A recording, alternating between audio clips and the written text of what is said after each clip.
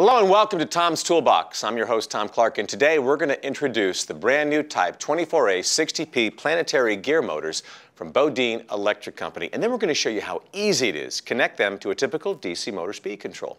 Now, a planetary gearhead is comprised of a sun gear, a ring gear, and a planet carrier assembly that holds 3 to 5 planet gears. Now, compared to other parallel shaft gear motors, these planetary gear motors provide some important performance advantages. For example, they can produce up to twice the torque of conventional helical spur gear motors of similar size. Now, because of the unique construction of these gearheads, the output shaft delivers very precise motion with lower backlash than conventional parallel shaft gear motors. These new permanent magnet DC gear motors are also rated IP66, meaning the motor is protected from dust ingress and heavy water jets. Now, this additional mounting flange, as you can see right here, is required to seal the drive shaft end to IP66. Planetary gear motors are particularly well suited for applications such as conveyors, pumps, packaging, and industrial automation equipment. Okay, enough with all the technical talk. It's time to talk the walk, or is it walk the talk? Anyway, I'm going to do this because it just takes a few simple steps. We'll connect these permanent magnet DC gear motors to a DC motor speed control from Bodine.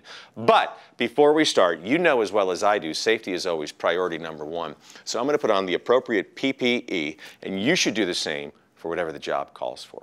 All right, now this drive system shows a Bodine model 0794 NEMA 1 enclosed speed control that operates from 115 volts AC and provides 0 to 130 volts DC to the gear motor. Now, we've already removed the control cover from our model 0794 to expose the location of the electrical connections. We simply connect the gear motor to the control by connecting the positive white wire right here. That's going to go to the A2 terminal on the control, the black negative wire to the A1 terminal, and then the green, of course, is your ground. That goes to the ground terminal.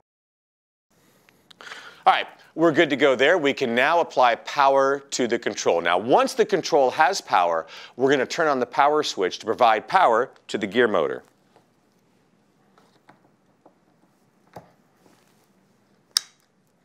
As you can see, the orange light is on and we have power. Now, the speed pot on the front of the control will be used to set the gear motor output speed to the desired value. So I'm going to go forward. You can see, real slow. Maybe if I want to go a little faster, I can turn it all the way up. Now, also, if I would like, I can go reverse. Depends on what you need it for.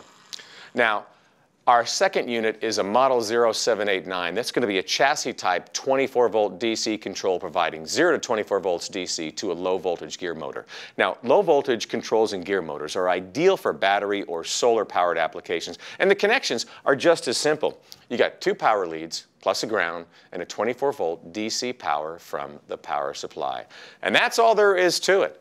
Now, if your project needs higher torque than conventional helical spur gearheads can provide, or if you're looking for lower backlash in a compact package, a Bodine planetary gear motor may be the right choice for you. Well, that's going to do it for this edition of Tom's Toolbox. Hope you enjoyed it. Be sure to check out more videos on mihowto.com with me, Tom Clark, as your host.